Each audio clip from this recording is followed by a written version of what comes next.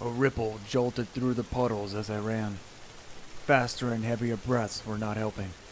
My heart had pressure on it like a steam valve, and my brain was pacing faster than me. I was being chased. Turning a corner, I came to an abrupt stop for air. I was out of time and out of shape. Messing with the wrong people does that, I guess. In my younger years, I was going where the wind took me. I wasn't much for school and grades, but that attitude got me where I am today. Not knowing what to do with life, and half a house in debt to a well-known band of punks. I should have listened growing up. They said I could have been anything. What a load of crap. But they did have a point about remembering numbers and all the other garbage about formulas. If I would have paid attention, then maybe I wouldn't be here. Call it egotistical, but I don't think I'm entirely at fault here.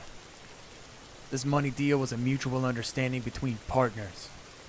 That partner of mine is 100 feet below sea level and a metal barrel filled with garden rocks. The poor bastard was still alive when they threw him in.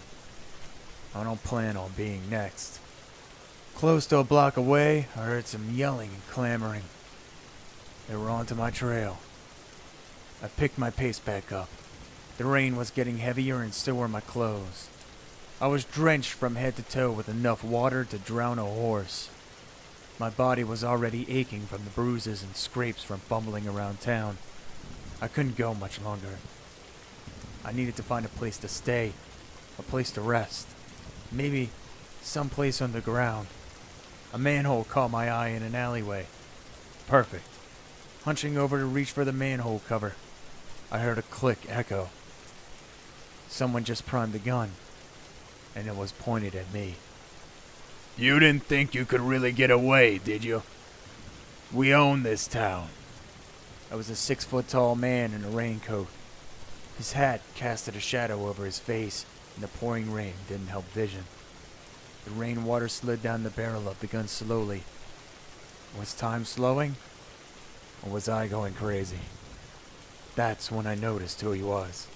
You! You're supposed to be dead! At the bottom of the river! The boss is a very generous man if you know how to strike a bargain. And the only strikes here are your 3. You're out. You threw me under a bus. We made a deal. Sorry, old pal, but you should read the fine print more often. His finger wrapped tightly around the gun's trigger like a starved snake on a fresh meal, constricting, harder and harder.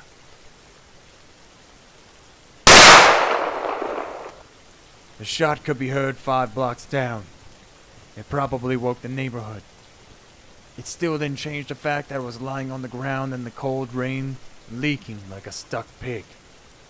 I was done for. Just another day in paradise for me. The good life I always imagined was fading away, creeping, just like the darkness setting in.